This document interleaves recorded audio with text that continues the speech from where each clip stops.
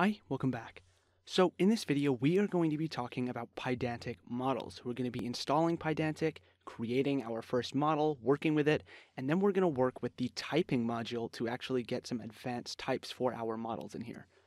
So in the previous lectures, we talked about Pydantic models, how they work, and how they're really important to FastAPI, and I'm just going to do a little demonstration of how to use Pydantic models. Now keep in mind that when we get to creating our applications, the models are going to get quite complex, so it's really important that you understand fundamentally how to create these models. So the first thing you need to do is actually install Pydantic. So in one of the articles, we talked about installing pip, so now all you have to do is go pip install Pydantic. Now I already have it installed, so I'm not going to install it, but this will install it for you. Now, Pydantic is structured around one core class, which is called the base model, and it's basically how Pydantic extracts all of your class information and uses it to create its models. Now, we're going to be using class inheritance to actually create our own models and just basically use Python classes to work with Pydantic. So what you can do is go from Pydantic, import base model. Base model is that core class that Pydantic uses to work with all of its models, and now that we have it, we can actually go ahead and create our models. So the way that this is going to work is using basic Python classes. We're just going to create a class, call it whatever we want, and then use inheritance in Python to take from the base model. So we're just going to create a normal class. Let's say I wanted to create a model for a user. So I'm going to say class user. And in brackets, using inheritance, we type in base model. And there we go. Now we have the basic structure of our model set up. Now here's where we go and add in our data properties. We're going to use type hints to actually create these, and you just create one on every line. So for this basic model, I'm just going to go with a username and a password. So I'm going to say username, which is the field, and then the type hint, which we're going to call it a string, since it's going to be a username. And then you type in a password, and then this is also going to be a string. So you can do this with as many concepts as you want. You can use integers, you can use booleans, you can create as many fields as you want, and they will all be classified under the main user class.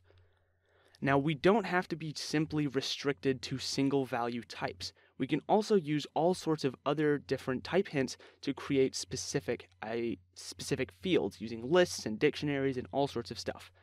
Now the way that we're going to do this is using the typing module, which is actually separate from Pydantic, but we can import stuff from it and use it in our Pydantic models to create these models. So the way that you do this is go from typing, and then you import whatever type, hint, idea, or concept, or tool that you want. So I'm going to start off with something basic, and I'm going to use list. So from typing, import list. It's capitalized. Now what we can do is use this in our type hints. So the way that you create a list of elements to store under one of these properties, I'm just going to go ahead and create a new one, and I'm going to call it likes, is you type out the typing tool that you want, which in this case is list, and then inside you can put in whatever type that you want. So in this case, let's say I want string.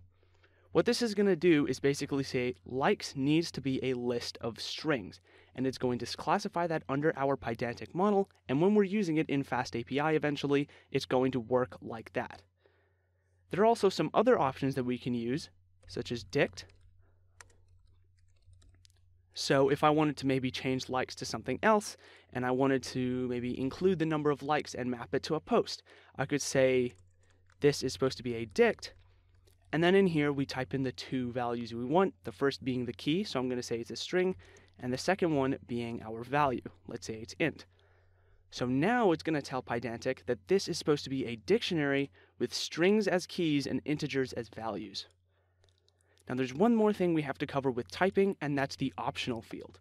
So what we can do is add optional in here using our imports, and this will basically allow us to actually set one of our fields as optional.